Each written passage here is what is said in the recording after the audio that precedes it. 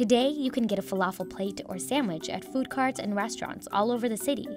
But 50 years ago, there was only one spot in New York to try falafel, and that was Mamoun's. Mamoun's Falafel has been cooking up its falafel sandwiches since 1971. It's a very traditional recipe, but it's done right. So it tastes really fresh, it tastes really good, and I think the falafel itself is the best in the city. The most popular menu item is by far a falafel sandwich. That's 2-to-1 ratio for everything else that we serve combined. It's simple, it's elegant, and it tastes fantastic. Mamoun's falafel sandwiches are all vegetarian, made out of pita bread layered with hummus, their signature falafel, lettuce, tomatoes, and topped with tahini sauce.